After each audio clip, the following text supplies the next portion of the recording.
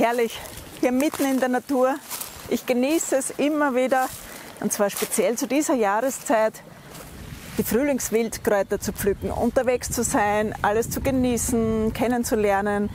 Und das Besondere heute ist, ich habe wieder Bärlauch gefunden.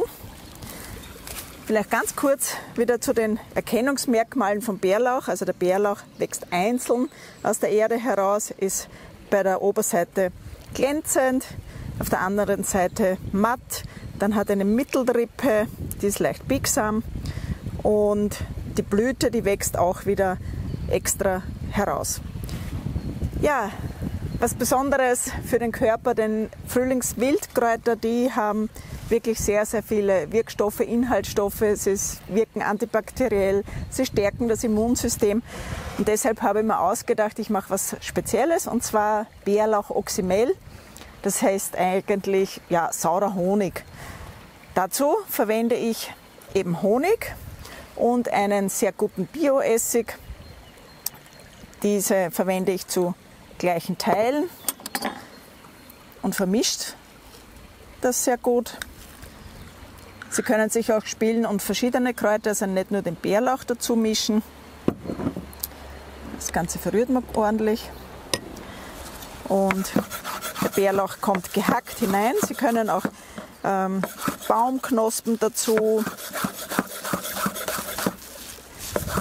Vogelmiere, Schafgarbe kommt schon langsam, Gundelrebe,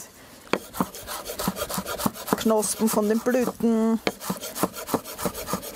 Aber ich dachte, heute machen wir speziell nur Bärlauch Oxymel. So, der Bärlauch, der kommt jetzt dann noch hier dazu. Es wird gut vermischt und dann verschlossen, circa 3 Wochen stehen lassen, hin und wieder umrühren. Dann wird das abgesät und in dunkle Gläser gefüllt. Und das genießt man speziell am Morgen, so ein Teelöffel in ein lauwarmes Wasser hineingeben und Sie haben wirklich eine Powerkraft für den Körper. Ja, und bei so einer Wanderung, wenn man da unterwegs ist, hat man natürlich gleich Hunger. Ich habe vorbereitet ein Bärlauch-Baguette und einmal was anderes, und zwar Kichererbsen. Ein Hummus mache ich mit Bärlauch, und zwar sind das gekochte Kichererbsen mit ein bisschen Wasser, dann fein püriert. So ein bisschen aufpeppen tue ich das Ganze mit Zitronensaft, ein bisschen Sesam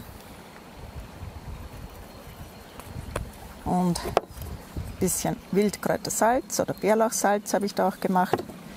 Und was natürlich nicht fehlen darf, ist der gehackte Bärlauch.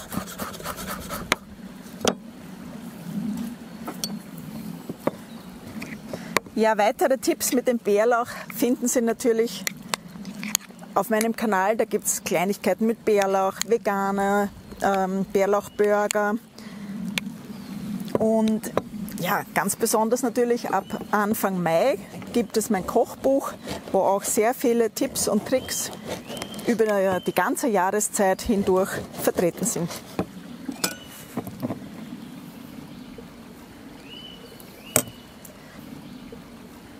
Ja, ich genieße jetzt mein Bärlauchbrötchen. Die Rezepte finden Sie natürlich in der Beschreibung.